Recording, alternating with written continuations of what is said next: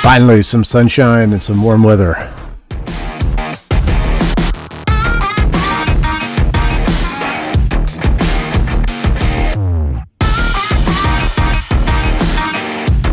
Let's get started on this here, on this beautiful, beautiful afternoon. We got some warm weather and sunshine, getting past all the cold, coming into the summer months. Looks like spring is finally here. You gotta love it. Today, what are we talking about? Well, we'll start off with 10 reasons. And you might say, 10 reasons for what? 10 reasons every man should date a woman who thinks she's a princess.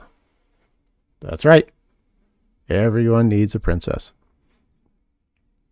Okay, let's see what she's got. I didn't wake up with a tear on my head, and I don't own designer everything. I don't show up at the gym in fully made up face. But I'm kind of a princess.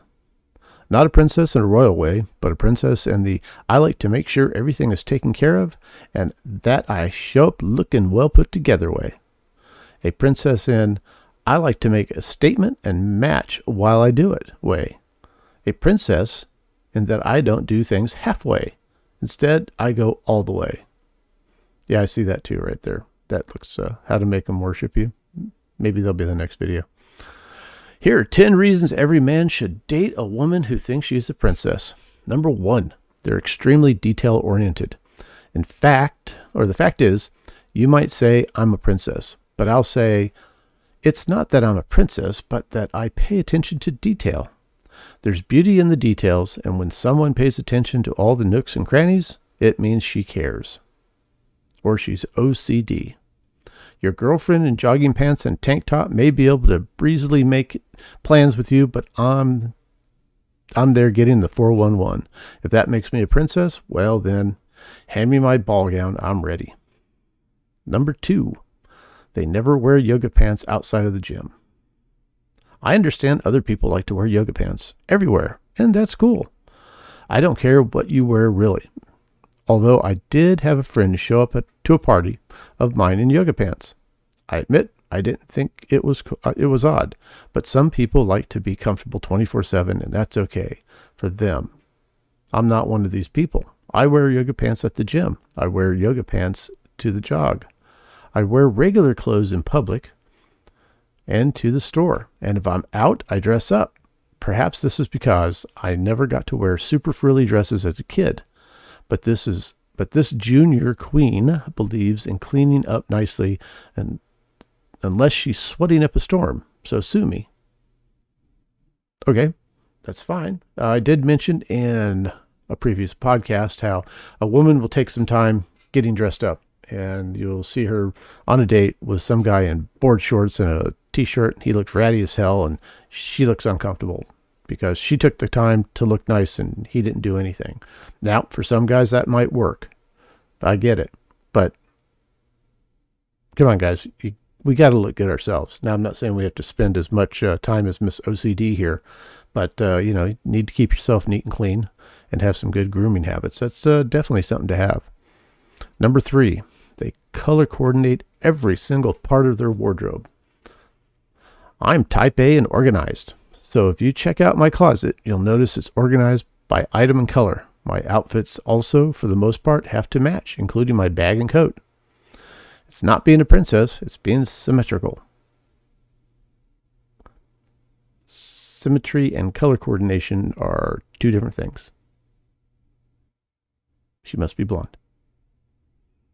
Plus, whenever I see a woman pulling off a mixed pattern and colors, I'm in awe. It's like, hot hippie chick? I can't do that. Don't kill me if my polish matches my sweater. That's the attention to detail thing. Obsessive.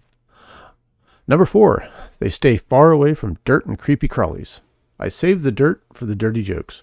This doesn't mean I won't run outdoors, hike, or go for bike ride. This doesn't mean I don't like animals. I love cats and dogs, and sometimes snakes, but keep the snakes at your house. It means I won't be the friend signing up for the mud run. It means if I go camping, it's because the man is hot, and that's why. So Brad Pitt, if you called, I'll join you. Right there, she just set up what her ideal alpha male looks like. Brad Pitt. She wants that chiseled look, the six-pack abs. She has that Brad Pitt in her mind. If you don't measure up to that, guys, you're out, right? Tomasi says, they make rules for the betas and they break rules for the alphas. And unless you're Brad Pitt, you're not an alpha. If it crawls and it belongs in a horror movie, I want you to kill it. I can't help it. I've had nightmares about spiders since I was a little kid. If you're the person saving bugs to return them to their natural environments, I commend you. That, however, isn't me. Here again, she wants to be that strong, independent woman, but loses it when there's a spider crawling across the floor. Number 5. They like dive bars, but don't ask them to go to the buffet. I love a nice cocktail lounge, but you'll find me comfortable and happy in a dive bar, and maybe a tad overdressed. Nothing better than a good rock band at a dive bar. Of course, don't try and take me to the Chinese food buffet. All I'm thinking of as I look inside that buffet is how the Greeks used to eat until they puked, and the bacteria forming on the Kung Pao chicken just might be lethal. Thanks, but no thanks. All right, it was the Romans that had the vomitoriums and not the Greeks. And here again, I've eaten at a lot of Chinese food buffets and I've never had an issue whatsoever. I wonder what type of buffet she chooses.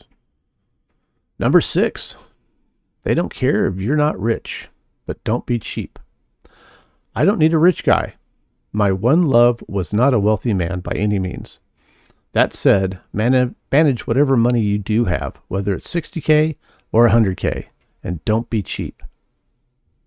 Now, notice her wording here. My one love was not a wealthy man.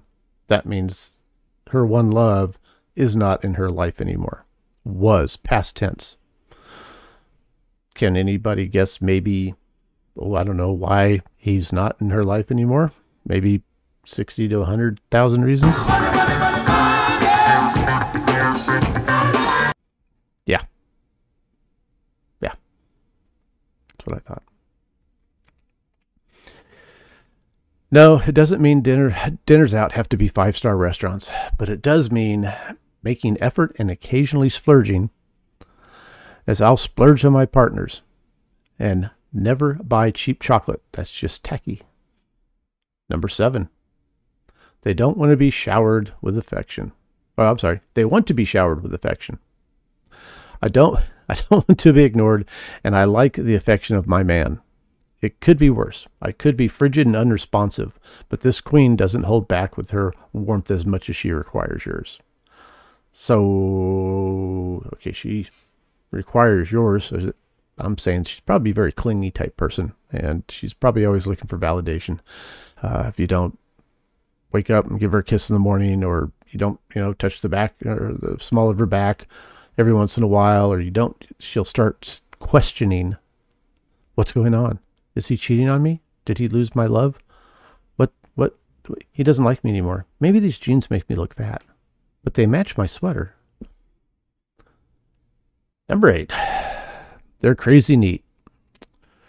I remember getting a grass stain on my jeans as a child and asking my mother, will this come out in the wash? And she assured me it would, but I wasn't happy until my favorite jeans came out of the wash, grass stain free.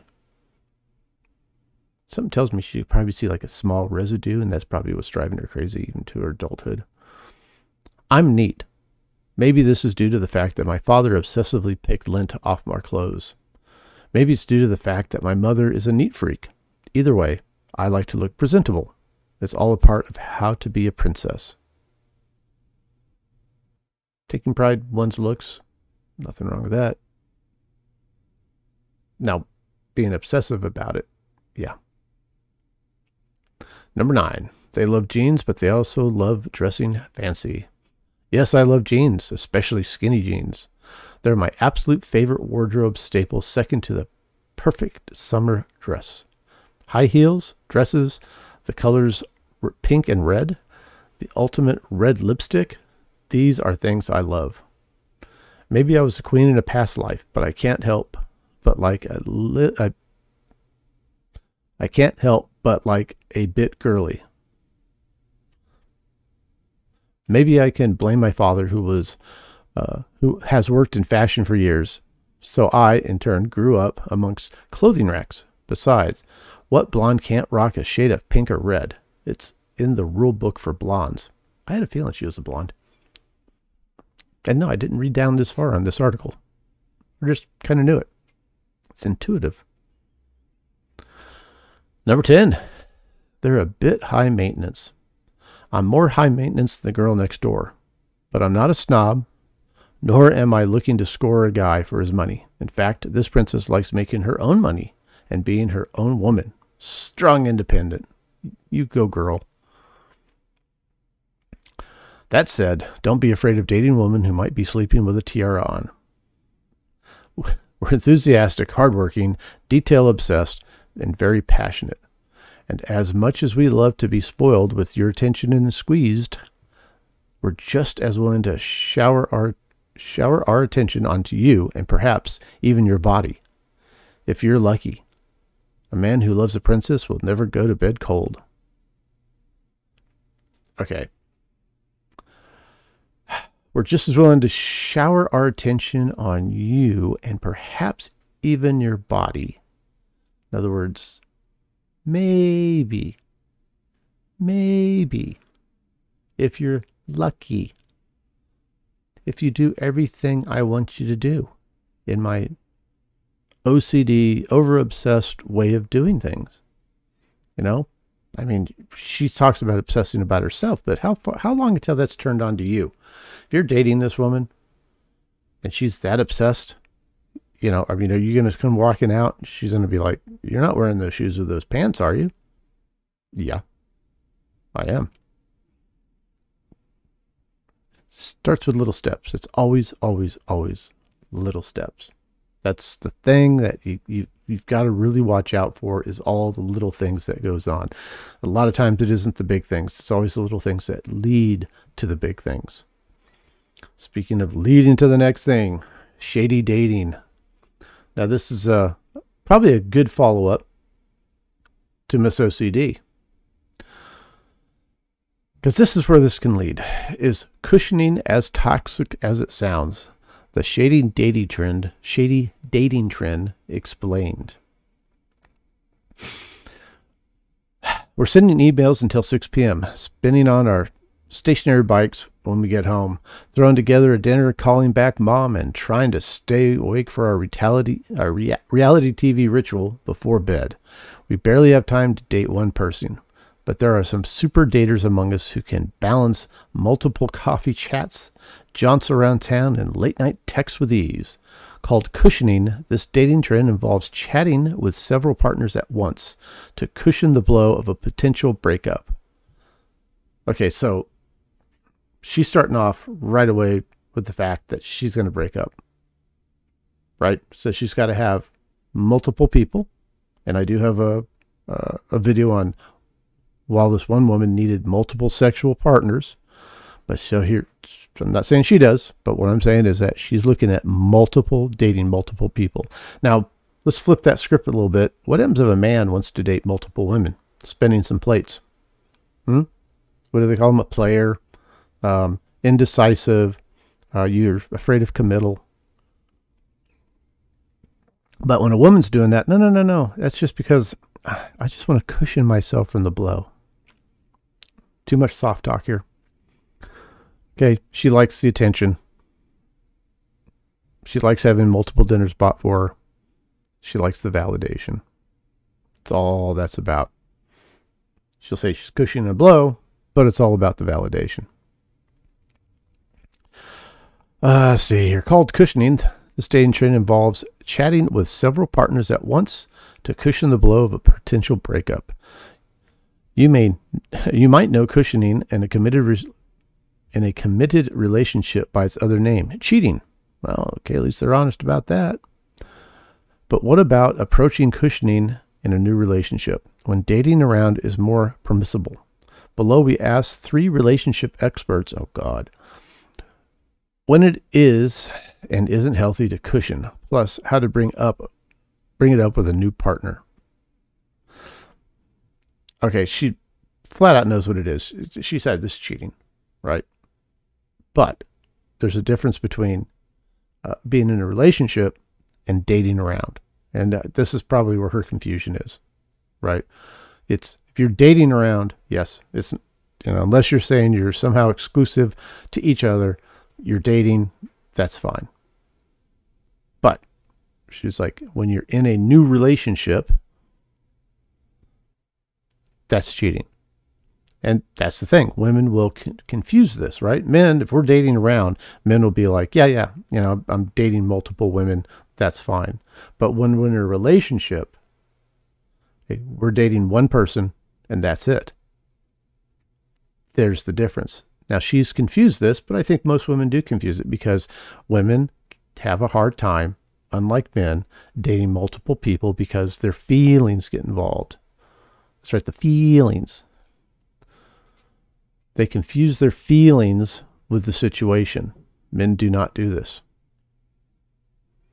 Wait, what exactly is cushioning? Cushioning is an emotional safety net meant to shield us from the impact of dating unknowns.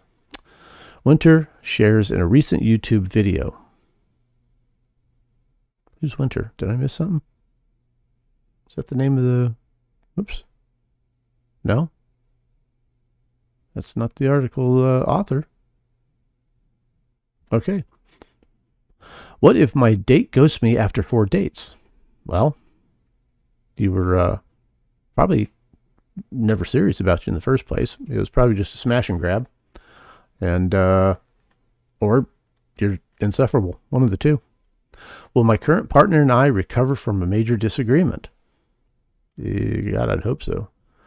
What if my ex thinks if she knows I'm single? What if my ex thinks if she knows I'm single? Rather than falling headfirst into loneliness and uncertainty, the cushioner has a reserve of romantic interest waiting to catch them before they reach the ground. No, okay, that's women, for one. Okay, women have always got orbiters. They're always just waiting. They're just waiting. They call themselves friends, but they're orbiters. All right. And she knows this. And if she's making certain that she has these, she's just waiting a monkey branch. That's all there is to it. Someone who cushions aims to keep their opinions or options open by overlapping people, monkey branching. Hey, and then swing out and get the next one.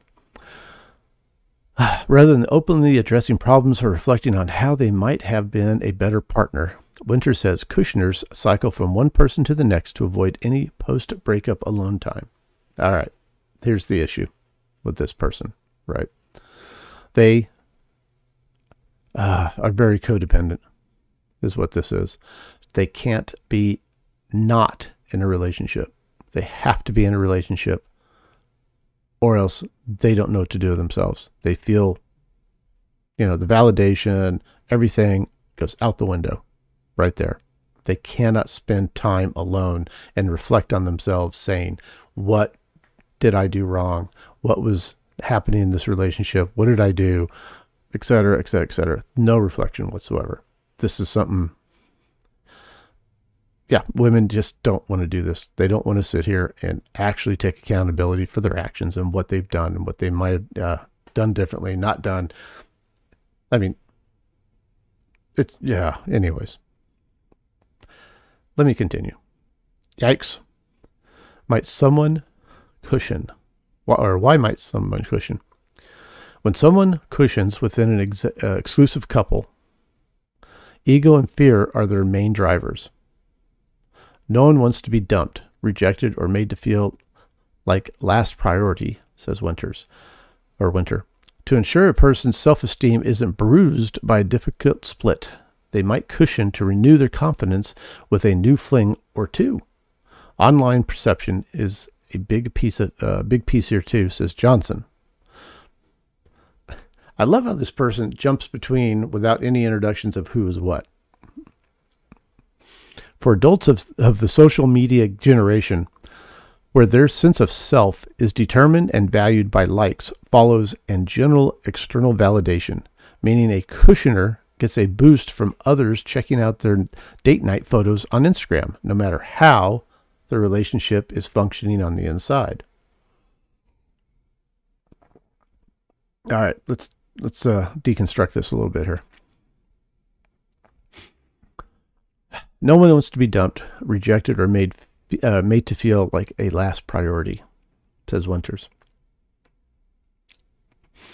To ensure a person's self-esteem isn't bruised by a difficult split. Okay, so this is a person who has very little self-awareness and has not reflected upon what they're doing in their life. They haven't sat down and figured out who they are, and they haven't figured out what it is that they actually want. They're just sort of floating through life, right? We've seen this lots and lots of time. They're the people, oh, it'll just all work out. Things will work out, but you have to have a plan and a direction for things to work out, right? You have to know where you're heading, where you're going. This person here, talking about self-esteem isn't bruised by a difficult split. It should be bruised. It should hurt. Okay, this is how you learn.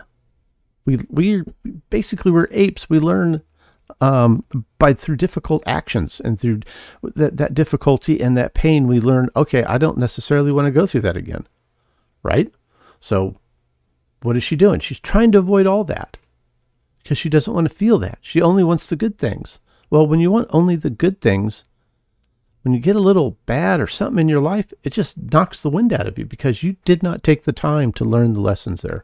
You did not take the time to go ahead and self-reflect on what happened. So yeah, I can see how this person is just totally avoiding any kind of pain or any type of anything, is avoiding all the lessons. And if you keep avoiding it, you'll never learn. No wonder they have to cushion. All right. We can't fall in love without surrender. Giving a part of ourselves to another person, accepting we might get hurt. But Winters explains in the cushioner's case, their capacity to love cannot tolerate risk or loss. This fear holds the dater back from the real lasting partnership instead of deeply struggling to protect yourself. She advises learning to relinquish control and building your communication skills so you can work through relationship bumps that arise. Yeah, like I said, you got to go through it. Okay. Even if you rip the Band-Aid, there's still some pain. And she didn't even want the Band-Aid. She just wants everything to be unicorns and granola. And that's just not the way life is. We didn't make it to be the apex creature on this planet by not going through some pain. Is cushioning ever okay? We know cushioning is sounding more toxic by the second. Damn right it is. But Trombetti, this must be our third expert here, says it's useful when we're initially seeking out a partner. The matchmaker green lights dating others within the first 60 days of a new relationship, saying it offers us a chance to examine our feelings and observe if this person is capable and willing to meet our needs, such as commitment, lifestyle, and investment of time. Well, okay, here again, if you're just dating, okay, if you're dating and you're spinning multiple plates, okay, I understand this, right? But are these women doing that? I mean, their body counts are getting higher and higher and higher, and so what they're saying is, here I'm getting I'm getting some pipe one night, and then 2 nights later I'm getting it over here from this guy, and I'm getting it from that guy, and they keep going around there. But are they sitting here doing what this person says, examining our feelings and observing if this person is capable and willing to meet our needs, such as commitment, lifestyle, and investment of time? No, they're not. Okay, they're not going to do that until they start hitting around 30 and realizing that all that years of partying, they're not doing so well. Their SMV is shot out the window. And then all of a sudden, what happens?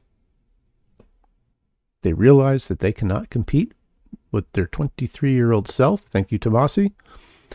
And they start panicking.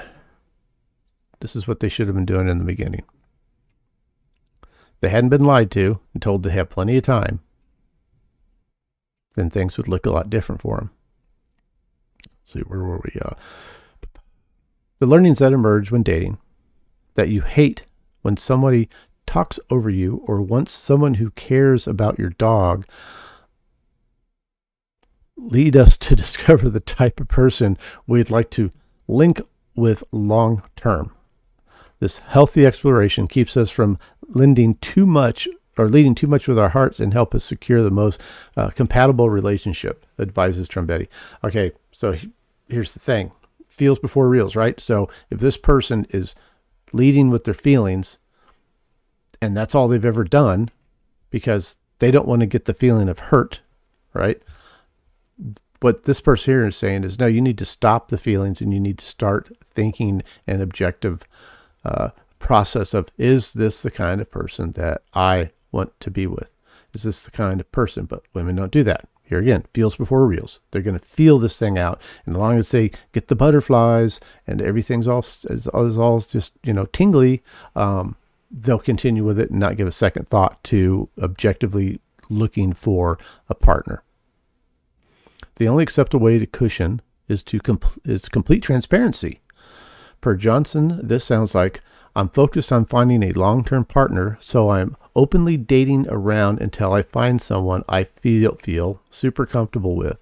I'm happy to answer questions you may have about that and would love to know how you're going about dating. Okay, so we're back to feeling super comfortable or compatible with, compatible with, and I'm happy to answer questions. So yes, if you're going to spin plates, be upfront and honest about it. Don't sit there and say, oh no, you're the only one. No, be completely open and honest about it. Guys, that's not going to bother us. It's like, okay, if you want to go ahead and date, you go ahead and date. I'm dating too. Now, that might set up a little competition anxiety with her, especially if she feels that she really likes you a lot. So she feels super compatible, as this person says here. And that might start turning things in the right direction if that's what you're looking for. If you're out spinning plates and you're just dating, be open and honest about it. 100%. 100%. So let's see here. Why is it so detrimental to relationships? Because you're not in one. If you're just dating around, you're not in a relationship. If you're in a relationship, now, as you said it before, you are cheating. Hey, they need to get this straight in their head. No wonder they confuse themselves so much. They think just a date is a relationship. It's not. We can all agree cushioning within a committed monogamous relationship constitutes cheating. There we go. But even before you both had the exclusivity talk, cushioning can hinder your chances at deep connection. By cushioning beyond the 2-month mark of a relationship, Trombetti says, you're hurting yourself and your new partner. While you might say you want commitment, this behavior communicates the opposite. Exactly. Exactly. It does. I'm not going to go through this whole thing. You can start seeing. I'll put the link. Well, we're towards the end anyways. Real quick, how can we steer clear of cushioners? Bring up commitment within the first few weeks of a relationship can feel daunting. You can ask, what are we? During a lighthearted round of bowling? No, sorry. Might as well say, hey, when are we going to get married and have kids? Right? It's like, straighten out your own thoughts. If you really like that person, then don't sit there. Ladies, don't sit there and cushion and date multiple people if you really think that this person is somebody that you want to be actively pursuing and want them pursuing you. Focus all your attention on that one person if that's what feels right for you. Guys, if you find out, let's put it this way, guys, if you think this is a good person, this is the person you want, then make sure if she's cushioning, get the hell out right then and there. Right? Sit there and say, hey, you know, I'd like some exclusivity. And if she's, well, I'm not too sure, out. Leave. Don't worry about it. Find the next one. Let's see here. What do we got? When dating outlooks come up, you can share you're looking for a long-term partner. Lay out your wants and needs in a relationship. Doesn't have to mean you've decided you want these things with them. Depends on how it's brought up. It'll scare the hell out of most guys. But I will say, if they're just there for a smash and grab, yeah, they'll get out of there pretty soon, or they'll immediately agree with you and do the smash and grab and then ghost you. So, anyways, cushioning. Awesome. Absolutely awesome. Now we're looking at, yep, you guessed it, Matrix update. This one shocked me. This one really, really shocked me. I have to sit there and say, like, just really, seriously. Former Paralympian tells MP Veterans Department offered her assisted death. Yeah, assisted death. Retired Corporal Christine Gunther, I think that's how you say her last name, no disrespect, said the department even offered to provide the equipment. This is just like, wow. A paraplegic former member of the Canadian military shocked MPs on Thursday by testifying that the Department of Veterans Affairs offered her, in writing, the opportunity for a medically assisted death and even offered to provide the equipment. Retired Corporal Christine Gauthier, maybe it's Gauthier, who competed for Canada in the 2016 Rio de Janeiro Paralympics and the Invictus Games that same year, spoke before the House of Commons Veterans Committee and agreed to provide a copy of the letter. With respect to me, I have a letter in my file because I had to face that as well, said Gauthier, referring to the debate about veterans being offered the option of medical assistance in dying, MAID. Okay. And what was she asking for? I have a letter saying that if you're so desperate, madam, we can offer you MAID, medical assistance in dying, said, I keep butchering her name, so I'm just going to stop, who first injured her back in a training accident in 1989. Testifying in French, she said she had been fighting for a home wheelchair ramp for 5 years and expressed her concern about the assisted dying offer in recent letter to Prime Minister Justin Trudeau. She was trying to get a wheelchair ramp at her residence, but instead they said, hey, how about if we just off you? Instead, if you're doing that bad, you can't get up into your place. Well, how about you just go ahead and take yourself out? Yeah. This is an option.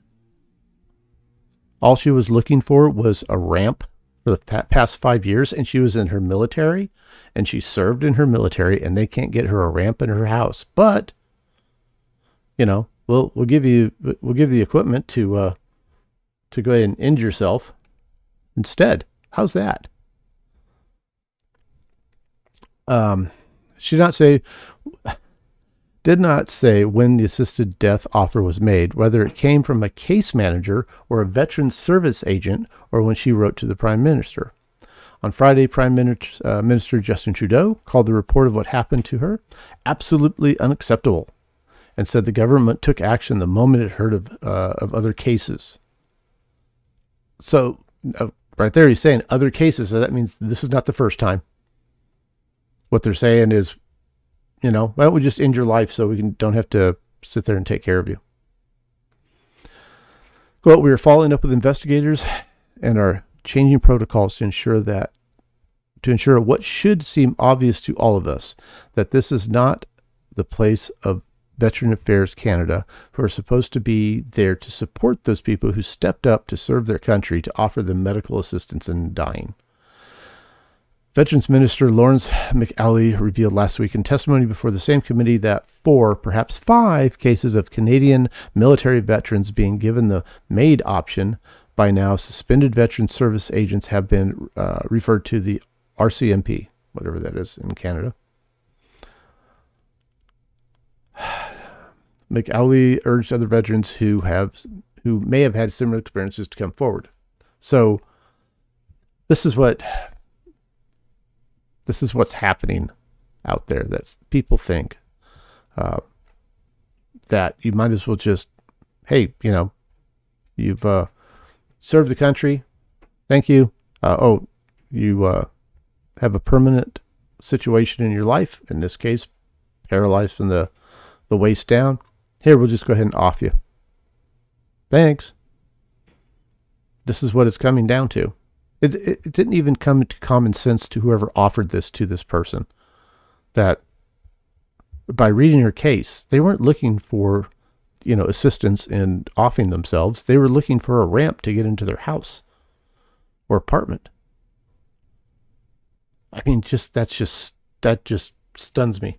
How can anybody just, offer that up like that? I'm just dumbfounded on this. I really am. Yeah. I'll put the link down below if you want to read the rest of the story. It's appalling. It really, really is appalling on this, that they just think that that's what she was, that's what she was looking for. Oh, if you're that bad off, they said, if you're that bad off, why don't you just go ahead and just off yourself? Yeah. How's that? It's, I don't understand it. It's absolutely just dumbfounding. Really, really is dumbfounding on this. Interested in your thoughts? Leave some thoughts below. Please share and subscribe. Let me know what you think. This is what's in store for all of us. Instead of retiring, hey, if you're that bad off with your retirement, how about if we just go ahead and, we'll assist you in offing yourself. How's that? That'll solve all the problems. It'll solve our problems too. That way we don't have to take care of you anymore. We've used you, and we'll just take your body and probably recycle it out in the forest and grow a tree out of it or something of that nature. Anyways, I'm going to enjoy the rest of this day if I can after reading that one. So, hey, thank you all for joining me. Appreciate it. As I said, don't forget to like, subscribe, and we'll talk to you soon.